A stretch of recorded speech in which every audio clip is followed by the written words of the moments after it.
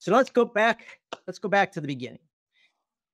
When the folks in IBM Rochester who were producing both the System 36 and the System 38, both at the mid and lower end of the marketplace, when the Rochester folks who were producing both of those systems went to the corporation and said, we want to build a new platform that is the combination of the System 36 and the System 38. What they did was they built themselves a presentation that told IBM, here's what we see in this lower end of the marketplace. The folks who are buying our systems in the small and medium business space are buying it to run solutions. There are a lot of solutions on System 36, not so many on System 38, but the core value proposition that we can bring to the marketplace is to be the best possible business solution platform. So here are the things every application that is intended for business is going to want to solve. It's going to have critical business data, but the application doesn't want to have to manage that, particularly where you put it on disk and how you find it and all that sort of thing, how you do all your relational stuff. They don't want to deal with it. They're going to have security. So many people back in the 70s and 80s who were writing applications had to integrate their own security that they built themselves. They would want the platform to do that. They would want it to be flexible enough that they didn't have to say, well, if you're a, 2 or 3 users, you use this system. Otherwise, if you're 5 or 10 people, use this. And let me tell you, back in those days, there were some applications that had to deal with, depending on how big you were, you had to have different versions. They don't want that. Okay. Now, this may seem natural today, but at the time it was quite revolutionary. And another piece of that was they would like it, the application developers would like it if all the pieces that they needed would be integrated into the platform, so they didn't have to have dependencies. They didn't have to assume that somebody had bought some other package. And then finally, the investment protection I already mentioned when I talked about the machine interface before.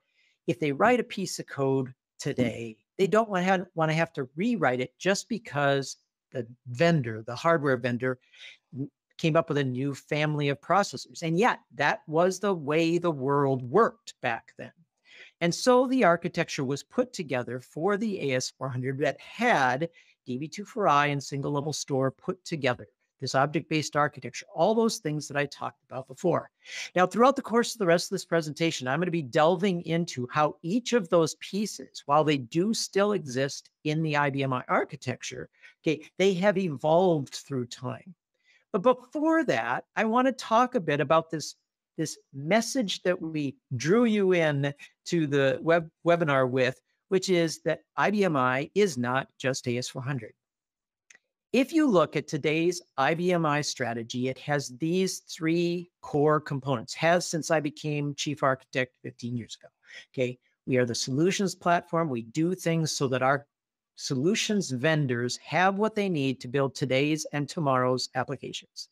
We give you choices on how you implement your solution, whether it's the languages that you use or how you deploy that thing in a cloud, hybrid cloud, whatever you want to do. And then we want to make sure that we give you choices on who you can hire. We don't want you to have to go and hire only people who know this platform. And then no matter what we do, we're going to integrate what we have, giving you as integrated a solution as we possibly can.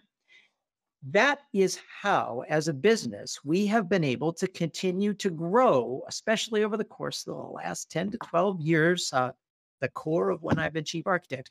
We have spent more of our time growing than not, okay? And we've been able to do it because of this strategy.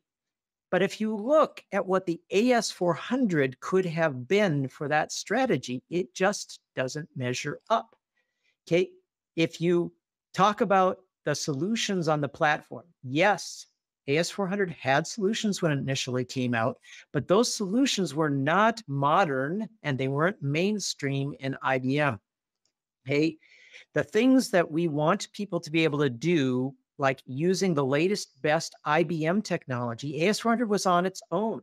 Everything we had in the AS400 was unique to us, and we could not have continued to invest in the advancement of that technology separate from the rest of IBM.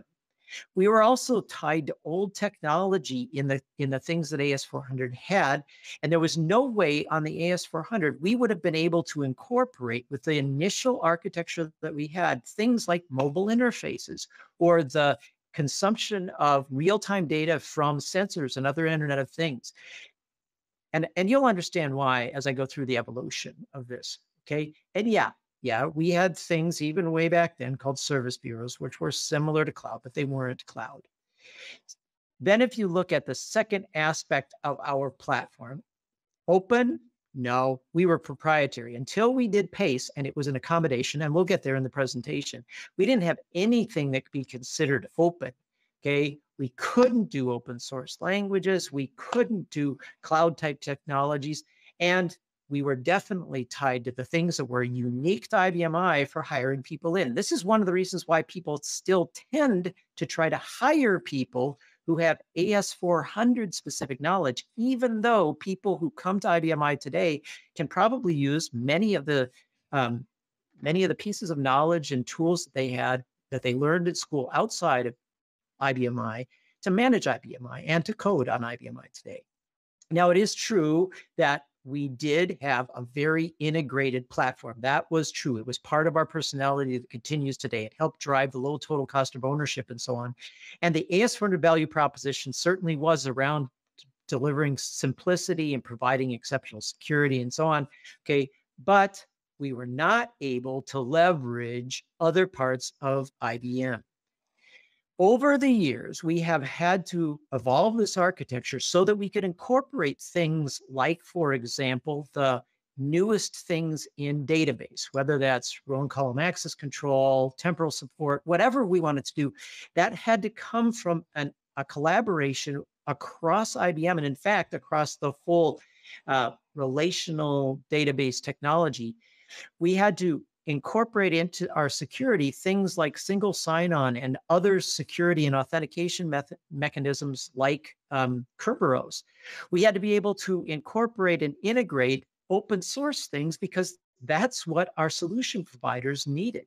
We had to be able to do virtualization, not just with our subsystems and the ability to, using our security model, hide data from people who should never see it.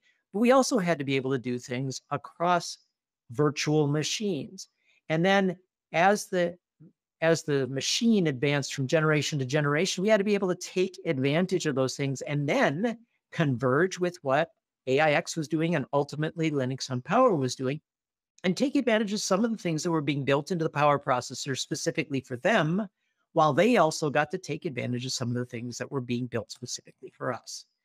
Now, as I go through the rest of this presentation, I will be putting a little icon down in the corner showing you which part of the architecture I'm talking about as I do this evolution. So here, notice I'm talking about that technology independent machine interface as I describe the layered architecture of the original operating system upon which IBM is based, which is OS 400. Okay, way back then, we had this technology independent machine interface that separated two parts of the operating system.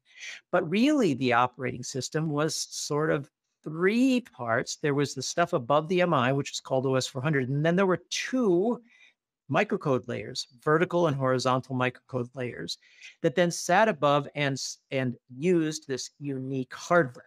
Okay, so that's what the architecture looked like back at the beginning. That is not what it looks like anymore. Okay, in fact, I'll explain as I go through this how we got from where we were then to where we are today. But one of the ways that I have modified this presentation from past years is I'm going to try to show you sort of all in one story for each of these parts of the architecture, what the steps were. But before I do that, let me just show you what the architecture looks like today. Okay, the architecture today, yes, still has the MI. You can see it in the middle of that pink box down there.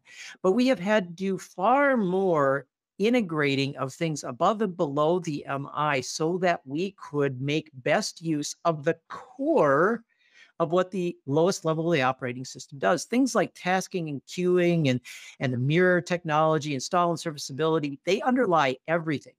If you tied this back to what we would have looked at in the previous chart about being the horizontal microcode. Much of that stuff that was in the horizontal microcode is now in that gray box that I show you at the bottom here, but it's not actually separate. Okay, back then it was. Now it's not. It's all incorporated here, but all of this stuff builds on top of it. And a lot of the things that we do actually sit above XPF, above OS 400. So things like our web services server, the tools that we use for doing development like RDI, RDS, Merlin, and so on, they sit above the operating system level, but they take advantage of the things that are there. Okay, so I will describe for you the evolution of this part of the MI as I go through this, but I want you to understand things look way different today than they did before. And one of the biggest ways that it looks different is because of the stuff on the right-hand side there, where we've got this whole AIX operating environment called PACE that allows us to do open source and Java, which kind of crosses the line between operating system and things sitting in the operating system.